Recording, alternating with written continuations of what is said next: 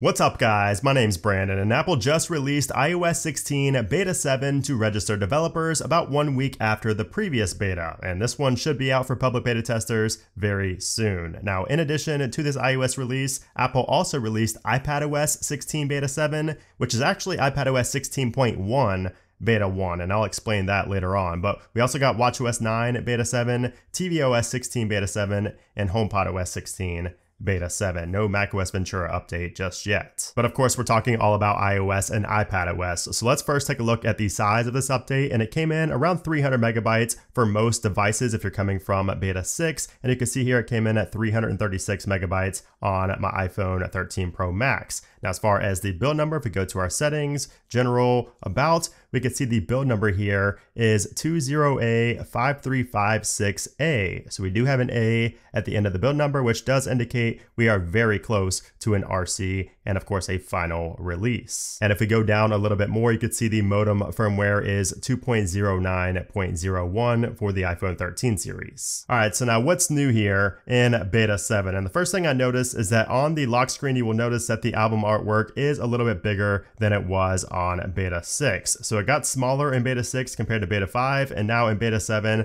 Apple has enlarged it just a little bit more. So Apple keeps tweaking with this, but it has been changed again here in Beta 7. And speaking of the lock screen, if we go to customize our lock screen and we go to move our widgets, you can see they move a lot more smoothly now. I don't have as many issues moving my widgets around here on Beta 7. Now it's still not perfect because I'm still not able to move a big one, on the other side of small sized widgets. So Apple still needs to fix that up, but it does seem a little bit smoother when moving the small widgets around. Also, when I tap on the plus right here and I go to the featured section, if I go all the way down, you can see that the Pride collection has been added to the featured section that was not there in Beta 6, at least not for me. We also have a fix for American Express cards getting removed from the wallet application. So now if you add your American Express card back to the wallet, it won't be removed just randomly. And since I get this question every day, I do also need to point out that the battery percentage has not been added to devices that did not get it initially. So if you have an iPhone XR, iPhone 11, any device that did not get it initially, you're not gonna see the battery percentage toggle in Beta 7. And like I mentioned earlier, I don't think you're ever gonna get it, unfortunately. All right, so moving on to the latest iPadOS 16 build. As you can see here, it says your iPad has been updated to iPadOS 16.1. So as I alluded to in the intro, the 7th beta of iPadOS 16 is actually the first technical beta of iPadOS 16.1. So if you go into your settings here and go to General About, you could see it does say iPadOS version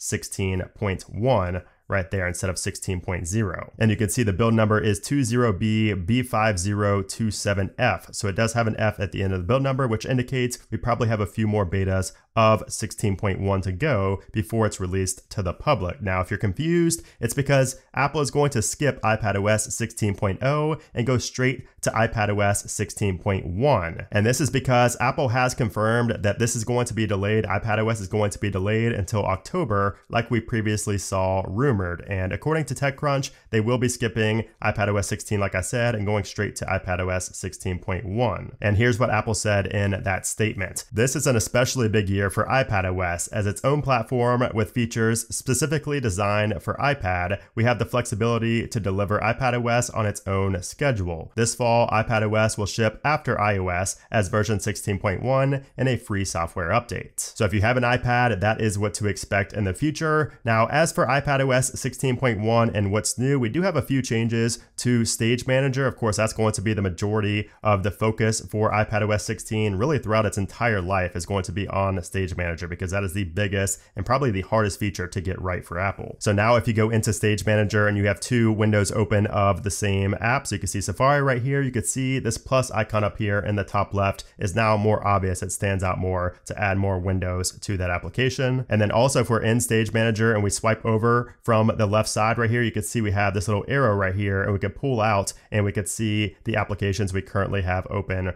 right there, which is a nice little touch, something I was missing in previous builds. And just playing around with Stage Manager a little bit here on 16.1, it definitely feels smoother than it was on any previous version of iPadOS 16. So again, that's going to be Apple's main focus, and it shows right here. We do still have a few betas to go, but I would expect it to continuously get better over time. But as far as iOS 16 Beta 7 goes, I'm not really seeing anything else new here. here in this update. Now, there might be some minor code changes and some verbiage changes that I just haven't noticed yet, but I will let you guys know in my Apple Weekly episode this weekend if I do discover those new changes. Now, we're not expecting too much from this build or really anything else from here on out because Apple did just recently conclude the development of iOS 16. This was indicated in a report from Bloomberg. So with that being said, you're not really expecting any major new features to come until the point update, like the 16.1 is where we'll see more new features and changes. But for now, it's probably going to be mostly bug fixes and security enhancements. And speaking of security enhancements, I did get a lot of questions about if the bugs that were patched in 15.6.1 are also patched in iOS 16 beta 6. And my answer to that was no, probably not,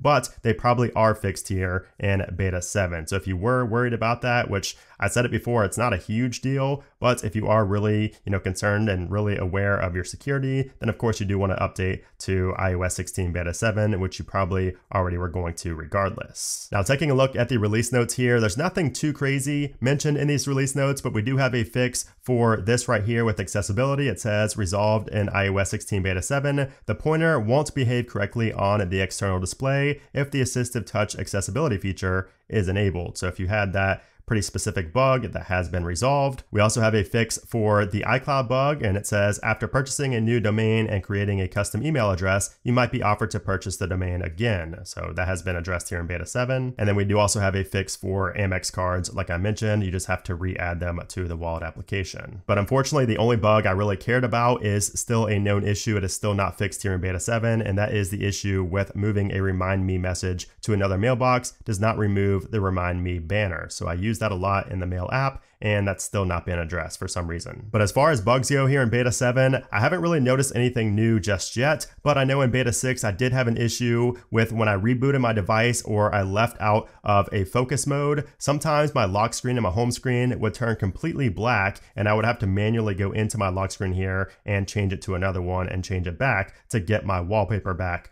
instead of just being pitch black. So for some reason, that still was not fixed in beta 6. I'm hoping it is fixed here in beta 7. And then also on the lock screen, when you tap on the album artwork right here, you can see the music platter still has this little jitter to it, which definitely seems very clunky and like it's not meant for a final public release. So hope Apple fixed that where it doesn't jitter like that every time you change the lock screen. Now, as far as performance goes, performance feels even smoother than beta 6 so far. And I don't usually say that, on my initial what's new video, but so far this feels extremely stable, and that is kind of expected for an A build because that means we are pretty close to a final release. But so far everything feels very, very smooth. Safari, messages, I did a lot of multitasking, opening up applications, everything feels very good so far. Now, if we check out the Geekbench scores, I did run a quick Geekbench test. You can see we scored a 1734 on the single core and a 4813 on the multi-core. And if we compare that to beta 6, you could see that the single core is slightly lower, but the multi-core is higher. So of course, it's hard to tell, performance just based off these scores, but the multi-core is the highest we've seen in iOS 16 yet. And then when it comes to the battery life, I think it's too early to tell yet if battery life has improved over beta 6. However, I would not expect a major improvement over the previous beta. And as I mentioned in my previous Apple Weekly episode, I wouldn't really expect any more battery enhancements from here on out. I think this is probably going to be what we're going to see with the final version of iOS 16. We probably won't see battery enhancements until like a 16.1 or 16.2. And I'm not complaining about that because battery life is pretty good here on iOS 16. Now, I don't think it's as good as iOS 15, but it's still pretty good, and you get to take advantage of all those new features. So it's kind of expected to have slightly lower battery life, at least in the beginning. All right, so now let's talk about what to expect next from Apple. So next week is interesting because we could see either a beta 8 or we could even see the RC build next week at the end of August, maybe on the 29th through the 31st, we should see one of the two. Now, if we see iOS 16 beta 8, that would mean that the RC build will come the following week right there on September 7th after Apple's, September event. Now, if we get the RC next week, that means that we should probably see an RC2 after the Apple event on September 7th. So it's hard to say right now because Apple is extremely unpredictable when it comes to like the final beta or the final build of a major iOS release. So just expect one beta next week, but we don't know for sure if it's going to be a beta 8 or an RC, or Apple could completely skip next week and just release the RC on September 7th after the event. That is also a possibility. And then of course, after we get that RC build or RC2 build, we will see the final release of iOS 16, most likely on September 12th, but it really could be any day that week of September 12th because Apple does have to get that update out before the new iPhones ship on September 16th. So there you have it. That is iOS 16 Beta 7 and iPadOS 16.1. Beta 1, are they going to call it Beta 1 or Beta 7? Not too sure, but iPadOS 16.1 as well with some improvements to Stage Manager. So I hope you guys enjoyed this video. I hope you're excited for iOS 16. It's coming just around the corner. But if you guys enjoyed this video, I would appreciate if you gave it a thumbs up. Also, make sure to subscribe for a lot more iOS 16 coverage coming very, very soon. But anyways, guys, thanks again for watching, and I'll see you soon.